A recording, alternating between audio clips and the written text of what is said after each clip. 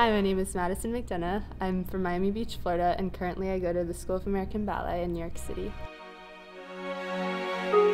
I knew that I wanted to pursue dance as a career when I was around 11 years old when I got accepted into the School of American Ballet for the summer program. And I realized that dance was actually something that I had a talent for. I attended the School of American Ballet for the summer program for 2 summers, and I was never accepted into the winter term. But then I just worked really hard, and after that year I went back and auditioned, and they finally accepted me. So it was like a dream come true.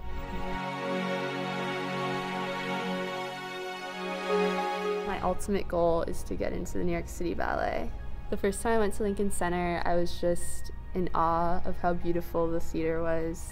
I just was so inspired in my ballet because I just wanted to dance there so bad on that stage. My favorite choreographer is George Balanchine. Just all of his ballets are just beautiful. That's the style that I train, the Balanchine style. I like it because instead of like in Russian classical style, everything's very constricted and all the positions are very exact.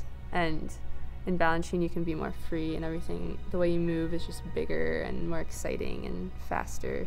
If I had any advice for young dancers, I would just tell them to give it 150% every day, because when I was trying to get into the School of American Ballet, I was just working so hard, and that just shows you that hard work does pay off.